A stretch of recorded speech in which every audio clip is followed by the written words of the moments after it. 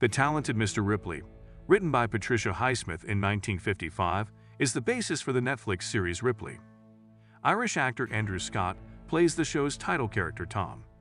Steven Zillion's screenplays deftly place us in the role of Tom Ripley, who is a monster, and in his thoughts to make matters worse.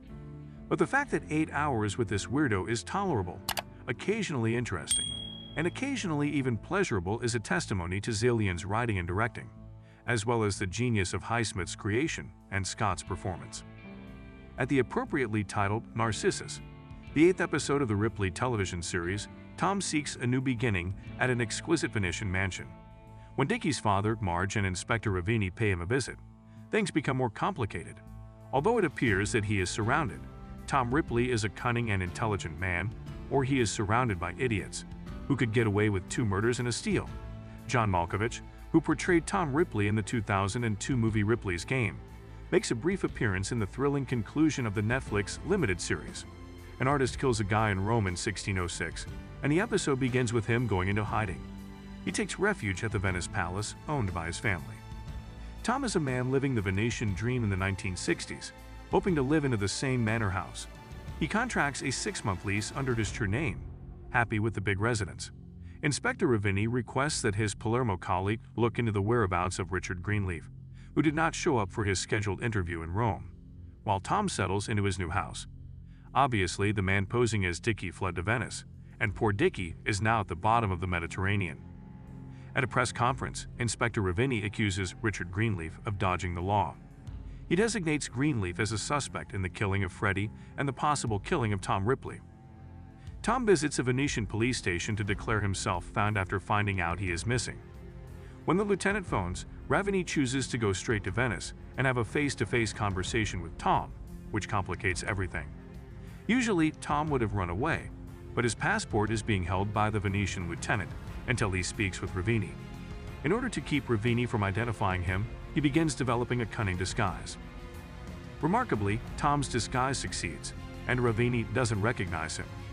The two discuss Ravini's suspicion that Dickie killed Freddie, and even imply that there might have been a romantic motive. After the interview, Ravini assures Tom that the next day, he will have his passport back from the Venetian authorities. Before agreeing to be photographed by a reporter, Marge, a trainee, is reading in the newspapers about Tom's presence in Venice. Count Vittorio Araldi invites Tom to a party now that he's a mini-celebrity. Tom runs into Mr. Reeves, John Malkovich, a fellow vagrant, at the party, and he gives him his business card. While Tom is settling into his idyllic new life in Venice, Marge gives him an unexpected call. She is en route to see him and is currently at the Venice train station. Marge appears astonished by the opulence of Tom's residence when she first visits him. We learn that after Tom has concluded speaking with the police, Mr. Greenleaf, who is currently in Italy, intends to pay him a visit. Tom attempts to clarify that his recent affluence is merely a bequest from his beloved elderly aunt. Marge appears cordial on the outside, but she still has her doubts about Tom. But she does welcome the opportunity to stay the night at the manor. Marge exploits the occasion to tell the guests about her new book deal with a New York-based publisher, and persuades Tom to take her to an exclusive party to which he has been invited. Tom refuses to let her go early after a few drinks, but he gives in when she begs him to ride a gondola home. Tom is quite irritated to discover that the grand entry door is closed, and he has forgotten his key when the gondola drops them down. He leaves an inebriated Marge waiting next to the door and must climb over a fence to enter the house. He pretends for a moment that shoving Marge into the canal and saying her death was a tragic accident, then opens the door from inside the home. Fortunately, he brushes the idea off fast. When Tom sees Mr. Greenleaf the next day, he seems almost ready to give up on ever seeing his kid. He doesn't appear to think Tom has done anything wrong and doesn't really care for Marge. In actuality, Mr. Greenleaf appreciates Mr. Ripley's help. Marge finds Dickie's valuable ring in Tom's bedroom while searching for his sewing equipment. Tom tells her that Dickie gave it to him so he could keep it secure. Marge seems to have finally connected the dots at first, but fortunately for her, she mistakenly believed Dickie gave Tom the ring because he intended to commit suicide. Mr. Greenleaf requests a meeting with Marge and Tom over the phone. Additionally, he has called in the private eye who located Tom in the first place in episode 1.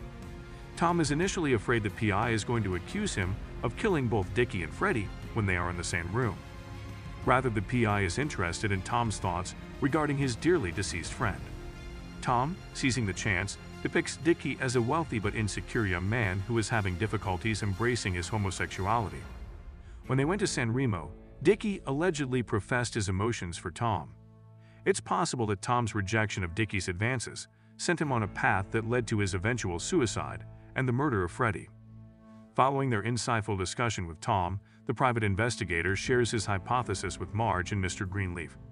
He thinks Dickie left his hotel in Palermo, where the receptionist said that he looked depressed, took a ship to Tunis, but never made it there. This notion is further supported by a letter Dickie wrote to his landlady in Rome, in which she is given permission to sell all of his personal possessions that are still in the flat and implies that his paintings are worthless. The remainder of the letter sounds like a suicide note and strongly suggests Dickie's sense of remorse regarding Freddie's death. After being satisfied with the improbable tale, Mr. Greenleaf returns to the United States to comfort his grieving wife. He gives Tom the ring he once removed from Dickie's lifeless body before leaving. Thank you, Tom, for being such a great friend to Mr. Greenleaf's kid throughout his journey.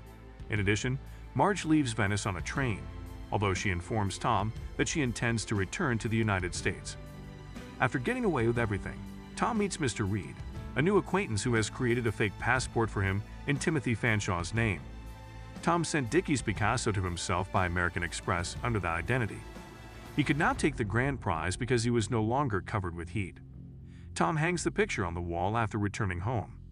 After that, he takes a seat and muses over all that happened to bring him to this incredibly peaceful and joyful moment. When Ripley concludes, Inspector Ravini is seen checking his mail. Marge mailed a copy of her recently released picture book to him. A picture of the late Richard Dickie Greenleaf and a dedication to him are included on the opening page. At that point, Ravini realizes for sure that he has been tricked.